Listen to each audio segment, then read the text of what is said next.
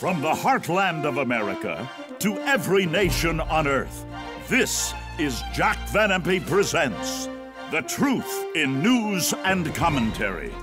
Here now are Doctors Jack and Rexella Van Impe.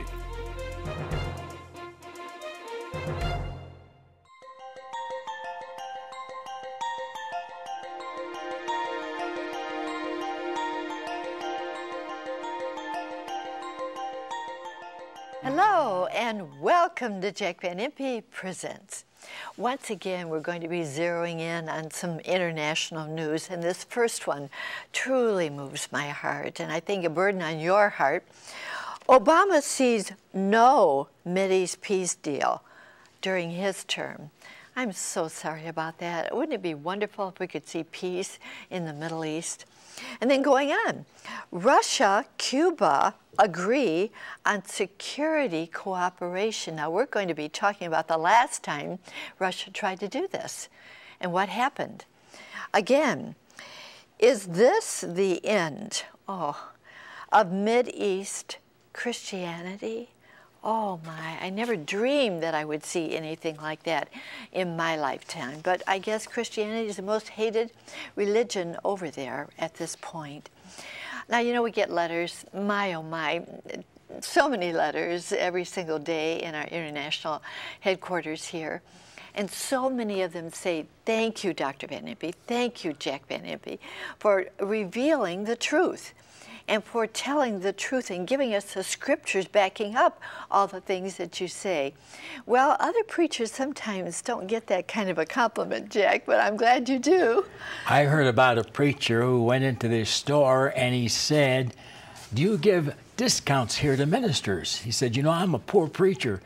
And the clerk said, yeah, I heard you last Sunday. And he was probably one of these preachers who has all of this latte and coffee and rock bands and choreographed people dancing on the stage.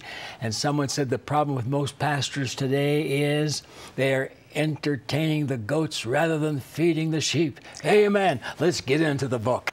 Amen is right. I never heard that before, Jack. I really like that, don't you? Well, we need to get into the book, don't we? The Word of God. And I want to point to an article from our magazine that expresses a joyful, joyful event. Take a look, please. Welcome to the rapture generation. Oh, we need to be prepared, friends. Now, twin mission testing the effects of a year in orbit and how space affects genetic doubles. Now, of course, they are talking about astronaut Scott Kelly, and his twin went up to the space station a while back, and they want to see how they compare with both of them having gone out into space, and they can do that now. Jack, I'm going to back up here.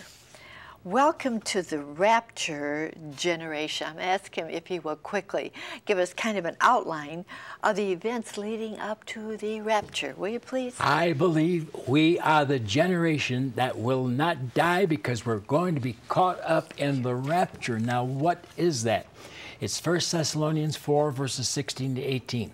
The Lord himself shall descend from heaven with a shout, with the voice of the archangel, with the trumpet of God. And the dead in Christ shall rise first. Then we which are alive and remain, we're still here in the earth, shall be caught up together with them, with the dead, in the clouds, to meet the Lord in the air, and so shall we ever be with the Lord. He says, comfort one another with these words. Why comfort? Because that is a pre-tribulational rapture. We are gone before the judgments, 21 of them, in Revelation 6 to 18. How do you know that? Listen to what he says in the 3rd chapter, verse 10. I will keep you believers out of, ek, the Greek word, the hour of temptation and testing and 21 judgments that will come upon the earth. We're going to be gone. Praise the Lord. Now, as soon as we get there, the judgment seat of Christ begins. It's called the Bema seat, and it's 2 Corinthians 5:10. We must all appear before the judgment seat of Christ, that every one of us may receive the things done in his body, according to that he hath done, whether it be good or bad. We're going to have to meet the Lord. Somebody say, oh, I can hardly wait to meet Jesus. Wait a minute. You're going to go through an investigated judgment of what you did in this life. Did you win souls? Did you support God's work? Good and bad. And there are 5 crowns that are to be distributed to lay at Jesus' feet in Revelation 4, verses 10 and 11. Wouldn't it be horrible to stand there and not get a second crown? And that's why 1 John 2:28 says, little children, abide in Christ, that when he shall appear, we may have confidence and not be ashamed before him at his coming. After those 7 years, we return with Christ to earth. He sets up his kingdom. He comes as the King of the kings and Lord of the lords in Revelation 19, verse 16. And he rules and reigns for 1,000 years, Revelation 20, verse 4. Then he is recommissioned, 1 Corinthians 15, 24 to 28. And then his rule goes on forever and forever on earth. And we're going to be here on earth with him. And that's Revelation 11:15. The kingdoms of this world are become the kingdoms of our God and his Christ. And he shall reign, listen, forever and forever. Oh, Jack, that sounds so wonderful. Can you imagine this earth having Jesus reigning over it? Oh, my, I can't even imagine how wonderful that will be.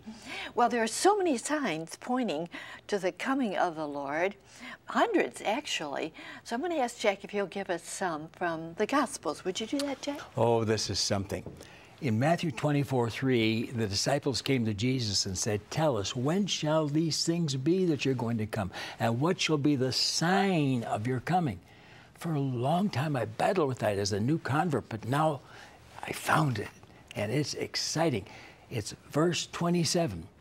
As the lightning comes out of the east and shines unto the west, so shall also the coming of the Son of Man be a blaze of lightning from coast to coast. Next time there's a blitzkrieg out there, watch. It may be Jesus' return. But there's more to the sign.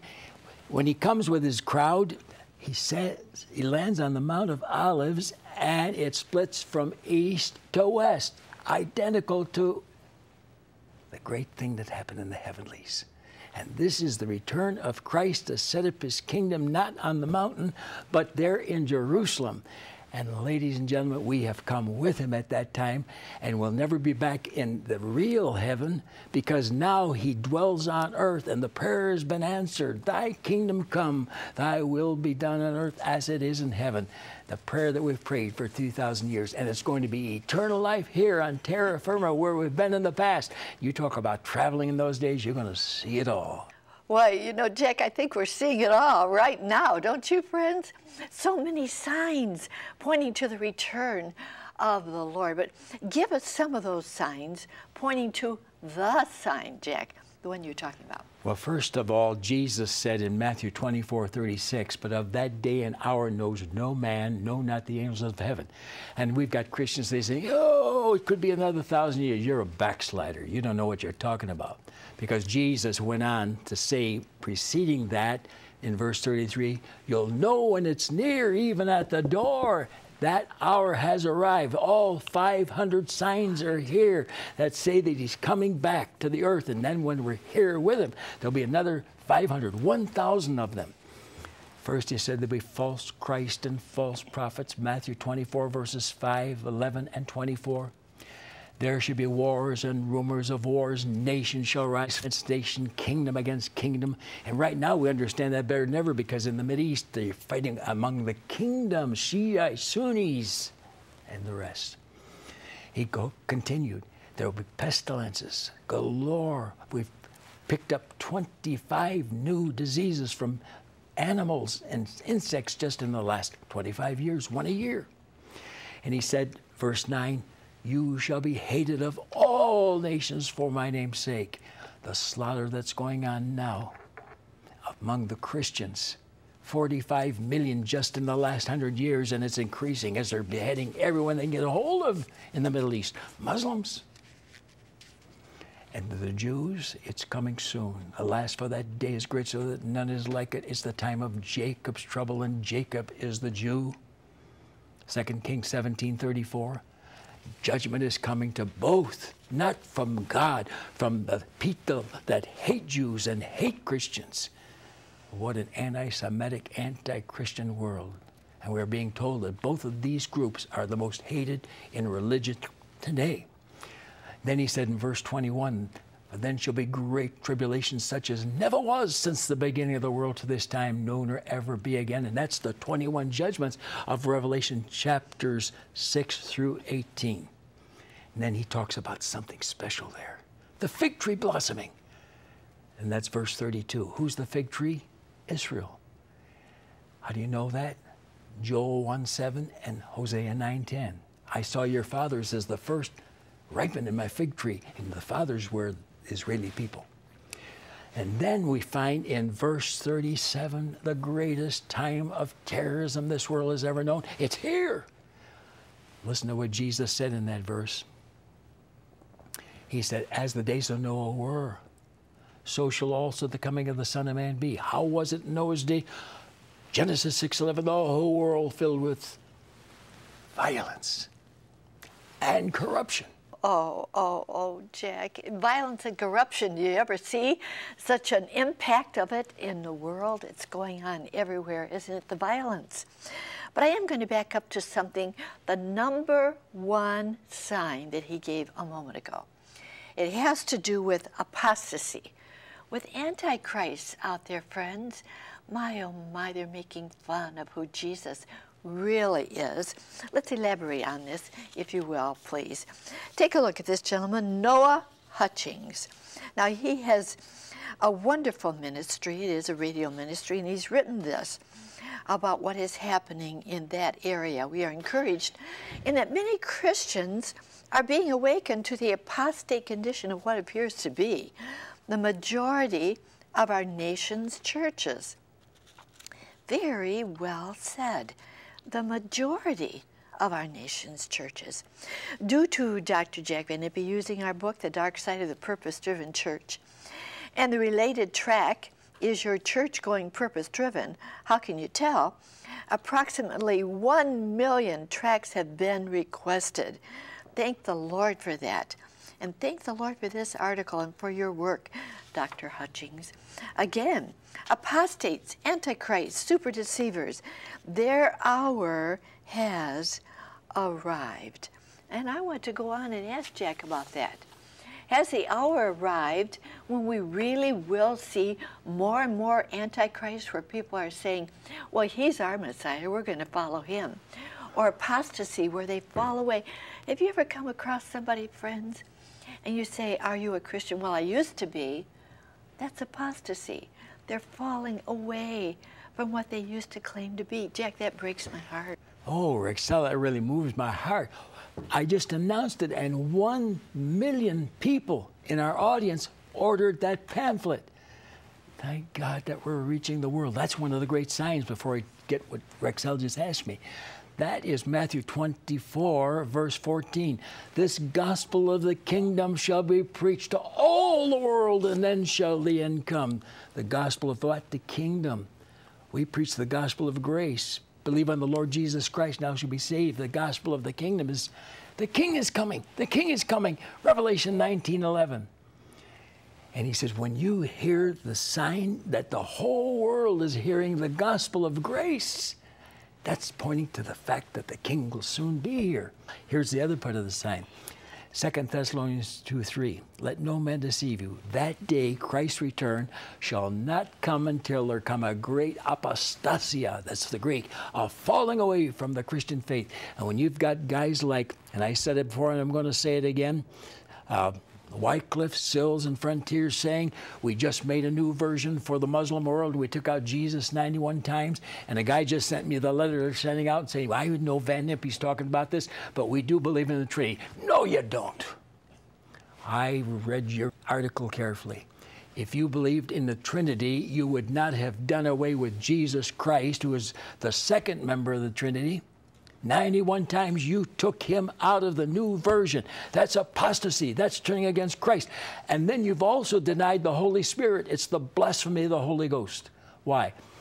Holy men of God spake as they were moved by the Holy Spirit, 2 Peter 1:20. Jesus says when he is come, the Spirit, he'll guide you into all truth. John 16:12, it's there. So you've denied Christ. You've denied the Holy Spirit. You don't have a Trinity left. All you have is the Father. And you are in trouble with God because Revelation tells us in that 22nd chapter, verse 18, if any man adds to this book, I'll add to him the plagues written in this book. And if any man takes away from the book of this prophecy, I'll take away his name out of the book of life. You're lost.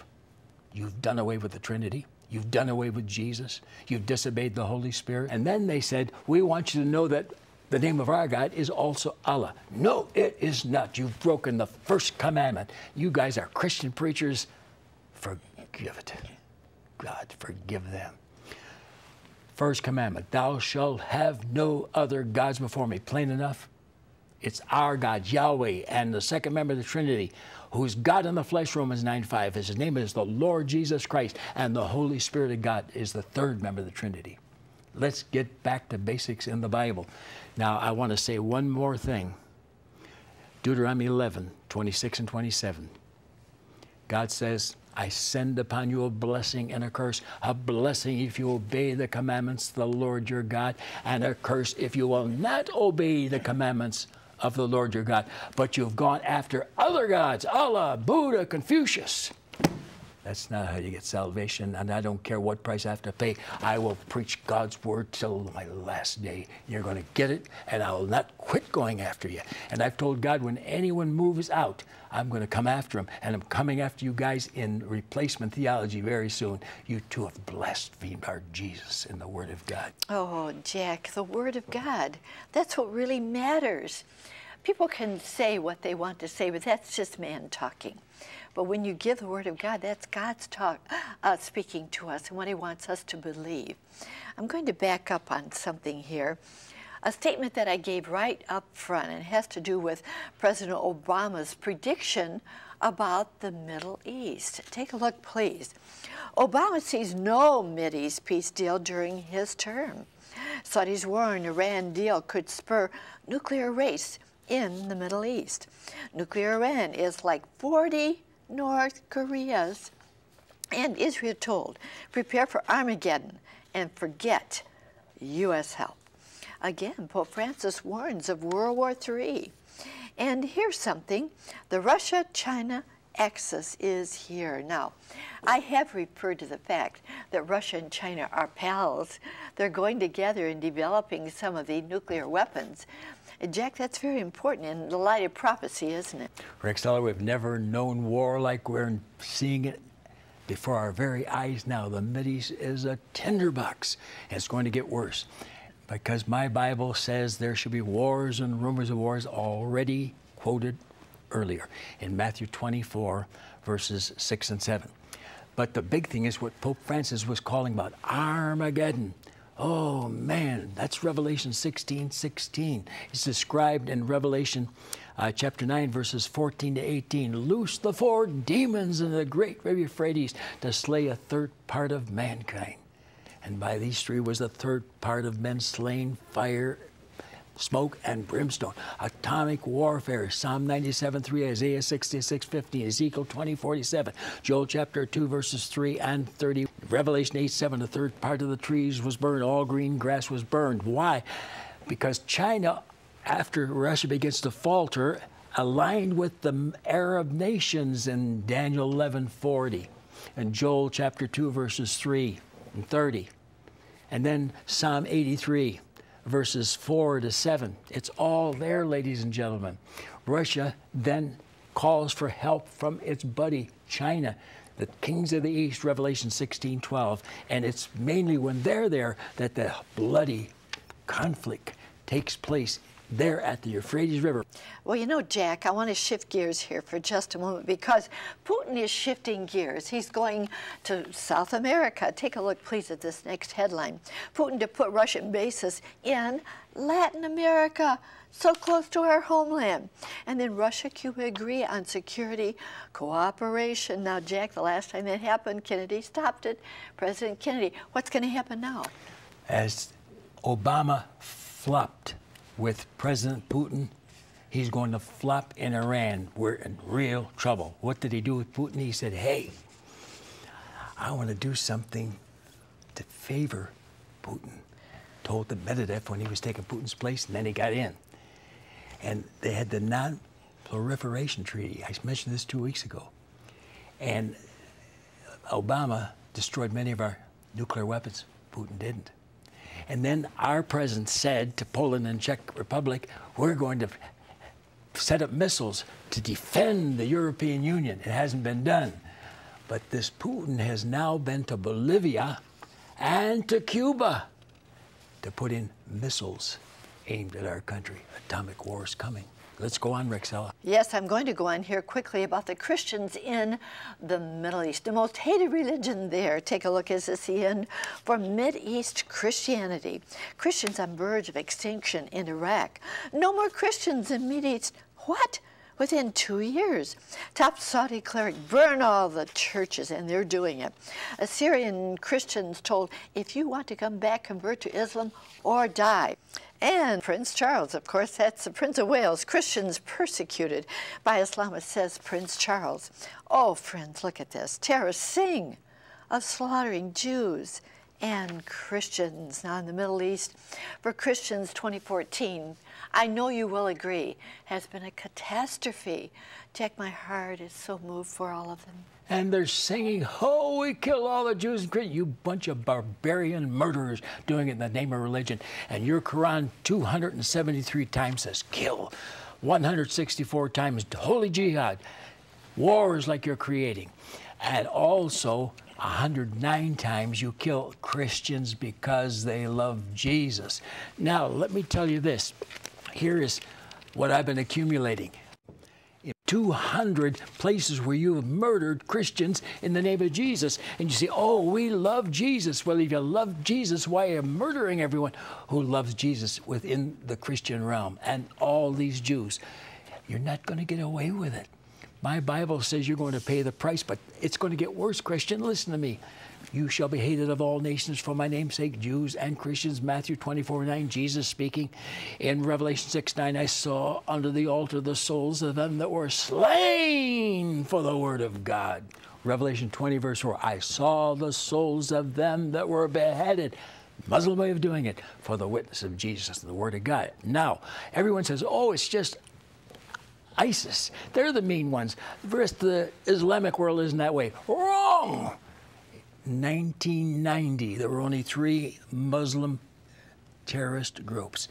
Now, 25 years later, there are 49. Kill and be killed in the name of religion. God help America and the world. Oh, my Jack.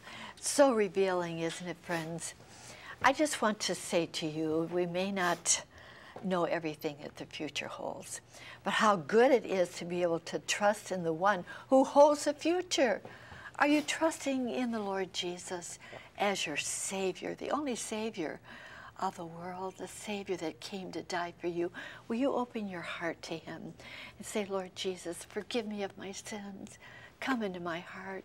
Be my Savior. Be prepared for the future. Pray with Jack as he prays this wonderful prayer. Oh, the suffering, the agony. Jesus paid as He died for your sin. And all you have to do is receive Him. You're saved for all eternity. Lord Jesus, thank you for Calvary, for the cross, for the bloodshed, for the agony, for every pain you suffered to cleanse me of every sin. I lay them all on you, Jesus. And right now, I'm asking you to become my Savior. Come into my heart, Jesus, and save me now. I pray this in your glorious holy name. Amen. Amen. Did you pray that prayer? You just became a child of God, and He's going to walk with you now in the future. Write to me. I'll send you this little booklet absolutely free for steps in a new direction. I want to hear from you, a child of God. Whoa! Now, remember up front on our program, Jack referred to the rapture. Well, that's the title of our wonderful offer of the week, the Rapture Generation. Please take a look at the promo. The 4 horsemen of the apocalypse are about to ride. Global devastation is on the horizon. But good news, soon millions will be evacuated, missing the 21 judgments taking place on Earth as we sweep through 187 trillion, billions of miles in the twinkling of an eye. Oh, what a ride, as we whiz by Mars and numerous planets to reach God's throne in the 3rd heaven. This event is about to happen. Jesus said, when you see all the signs, you will know this this momentous event is near, even at the door. To date, all 500 signs have been fulfilled, including the final 2 major signs only 21st century inhabitants have witnessed after 2,030 years. We are the generation that could experience the greatest flight ever, the rapture. Don't be left behind. Prepare to meet God. Order the Rapture Generation today. Oh yes, prepare to meet the Lord, please, and know all about what's happening in the world according to the rapture and how it applies to your life. There's the 800 number, and there's the address, so please make the call right away. We will get this in the mail as soon as we hear from you. You know, we talk about Armageddon in here and so many other things that are on the horizon right now. You want to know how it applies to the rapture? It's all explained in this wonderful, wonderful video. Make the call. We want to hear from you. And now, whoa, here's our announcer to tell you how you can receive this wonderful, wonderful offer of the week. Chuck? Thank you, Rexella, my friend. To order the Rapture Generation, have your credit card ready and call toll-free 24 hours a day, 1-800-JVI-7777. To order by mail in the U.S., send your donation of $24.95 to Jack Van Impe Ministries, Box 7004, Troy, Michigan 48007. In Canada, send your donation of $24.95 to Jack Van Impe Ministries of Canada, Box 1717, Postal Station A, Windsor, Ontario, NIA 6Y1. Now back to Rexella. Thank you so very much, Chuck, and I want to encourage you. There's the 800 number, and there's the address. You want to connect the dots of what's going on in the world. If you get this, you'll understand it even better applied to your life. So make the order right away. You know how close we need to be with the Lord and walk with the Lord. I've used this thought before, but I want to use it again. If you're not as close to God as you used to be, guess who moved? How very, very true. I trust that you'll be walking with Him. We'll look forward to being your home again next week. And until then, remember, God cares for you. So do we. So very much. Bye-bye.